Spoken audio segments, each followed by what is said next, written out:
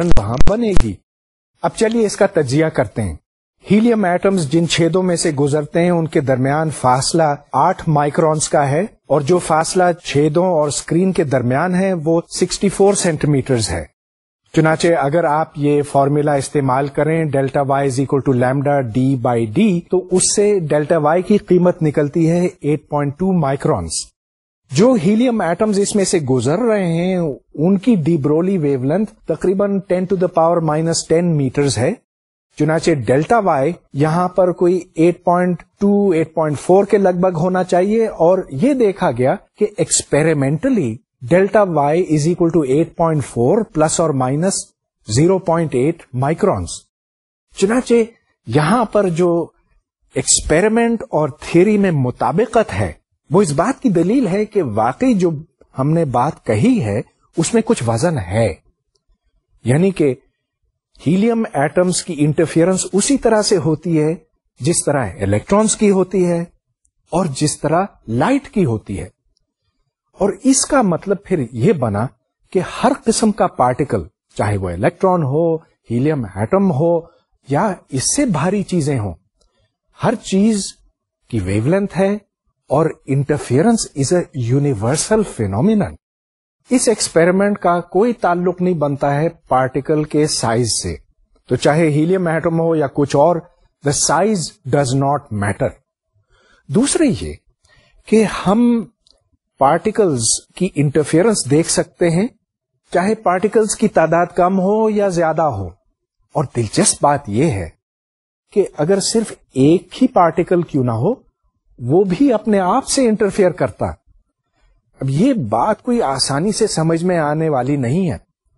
تو یہاں پر بالفرض ایک اسکرین ہے، اسکرین میں 2 چھید ہیں اور ایک ہی پارٹیکل یہاں آتا ہے اور اس چھید یا اس چھید میں سے گزر کر پھر اسکرین پہ پہنچتا ہے. تو شاید آپ یہ سمجھتے ہوں گے کہ ایسی صورت میں تو یہاں پر انٹرفیئرنس دیکھنے کا سوال ہی نہیں پیدا ہوتا، مگر یہ بات غلط ہے. One particle can interfere with itself. اب یہ آسانی سے سمجھ میں آنے والی بات نہیں ہے. پارٹیکل ظاہر کہ 2 میں تو ٹوٹ نہیں سکتا، ایک پارٹیکل ہے، مگر وہ اس چھید میں سے بھی گزر سکتا ہے، اس چھید میں سے بھی گزر سکتا. اگر آپ ایک چھید کو بند کر دیں تو یہاں پر انٹرفیئرنس پیٹرن غائب ہو جاتا ہے. یا اگر آپ یہ کسی طرح سے بھی جاننے کی کوشش کریں کہ پارٹیکل پہلے چھید یا دوسرے چھید میں سے گزرا تو بھی انٹرفیئرنس پیٹرن غائب ہو جاتا ہے. یہ بڑی عجیب سی بات ہے کہ جیسے ہی آپ اس پارٹیکل کے اوپر نظر رکھتے ہیں تو اس کی بیہیویئر جو ہے بدل جاتی ہے. آج کل بہت سے ایکسپیریمنٹس اس طرح کے ہو رہے ہیں جس میں صرف ایک پارٹیکل، ایک فوٹون ہو یا ایک الیکٹران ہو یا ایک ہیلیم ایٹم ہو، وہ اپنے آپ سے انٹرفیئر کرے. سو a matter view can interfere with it self. اب یہاں پر انٹرفیئرنس ختم ہو جاتا ہے جب ہم کسی الیکٹران یا کسی پارٹیکل کو ڈیٹیکٹ کرنے کی کوشش کرتے ہیں اس ڈبل سلٹ ایکسپیریمنٹ میں.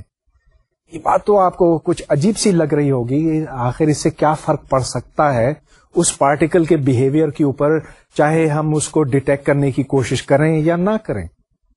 مگر یہ ایک بنیادی حقیقت ہے کہ جب بھی ہم کسی چیز کی معلومات حاصل کرنا چاہتے ہیں تو اس کی حالت بدل جاتی ہے اور یہ بدلنا لازمی ہے. اب اس کی میں وضاحت کرنا چاہوں گا.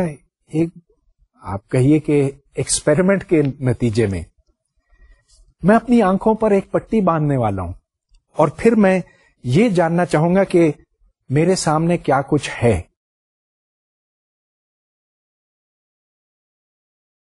تو مجھے معلوم کرنا ہے کہ میرے آگے یہ 2 گیندیں کہاں ہیں. اب چلیے میں یوں گھوم کر اب میں دوبارہ ادھر آتا ہوں اور میں بھول گیا ہوں یہ کہاں پر ہیں. مجھے اب چھو کر ہی معلوم کرنا ہوگا.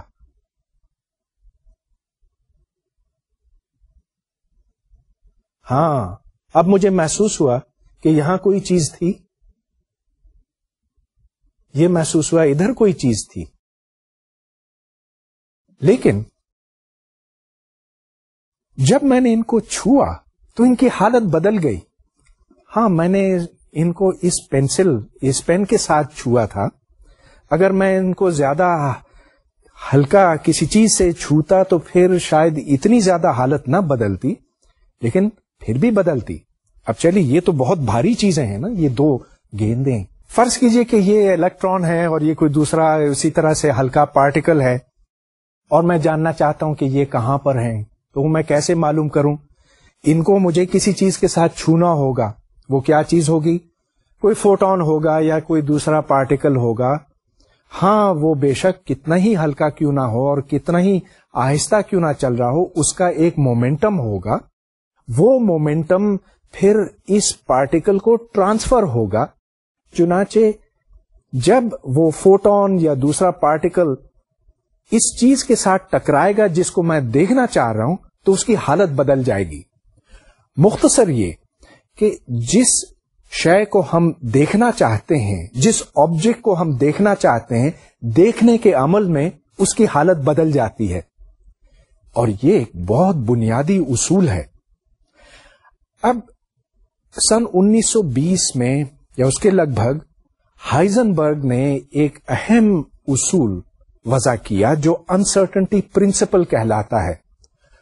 بقول انسرٹنٹی پرنسپل یا غیر یقینیت کے اصول کے، الیکٹران کی آپ 2 باتیں بیک وقت نہیں بتا سکتے. آپ یہ نہیں بتا سکتے کہ وہ کس جگہ کھڑا ہے اور کس رفتار پہ حرکت کر رہا ہے. ہاں، اگر آپ یہ بتاتے ہیں کہ وہ اس جگہ ہے تو پھر آپ کچھ بھی نہیں بتا سکتے کہ وہ کس رفتار پہ حرکت کر رہا ہے. اور اگر آپ کو مکمل علم ہو کہ وہ اس رفتار، ایک مخصوص رفتار کے ساتھ حرکت کر رہا ہے، تو آپ بالکل یہ نہیں بتا سکتے کہ وہ کس جگہ ہے.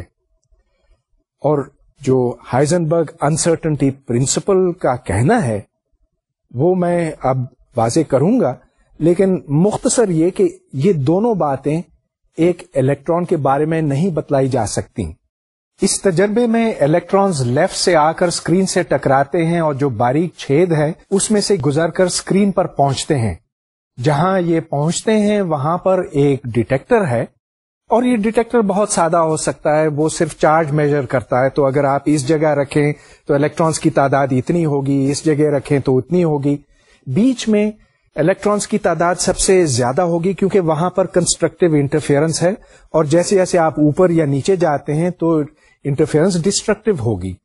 جہاں ڈسٹرکٹیو انٹرفیئرنس میکسیمم ہے وہاں پر الیکٹرانز کی تعداد سب سے کم ہوگی، اور اس جگہ پر sine theta is equal to lambda divided by W.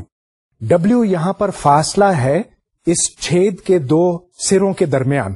Sine theta is equal to lambda divided by W. اب چونکہ تھیٹا کی قیمت بہت کم ہے، اس واسطے سائن تھیٹا اور تھیٹا میں بہت معمولی فرق ہے.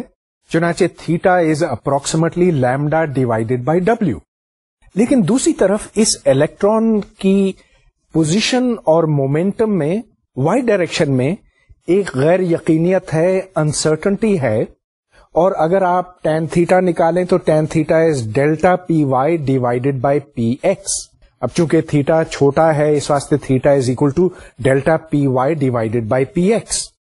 لہذا آپ دونوں تھیٹاز کو اگر برابر کر دیں تو یہاں سے lambda divided by W is equal to delta P Y divided by P x. لیکن ادھر اب آپ استعمال کر سکتے ہیں D برولیز wave length lambda is equal to H divided by P x. چنانچہ ادھر سے ایک ریلیشن آپ کے سامنے آتا ہے کہ delta P Y into W is approximately equal to H Planck's constant. اب ڈبلیو کا مطلب یہاں پر uncertainty in the position of the electron in the Y direction ہے. لہذا یہاں پر ایک ہمارے پاس اکویژن آتی ہے، uncertainty in the position in the Y direction multiplied by the uncertainty in the momentum in the Y direction. ان دونوں کو جب آپ ضرب دیتے ہیں تو اس کا نتیجہ ایچ ہے یا اپروکسیمیٹلی ایچ ہے، پلانکس کانسٹنٹ. ڈیلٹا پی وائی انٹو डेल्टा y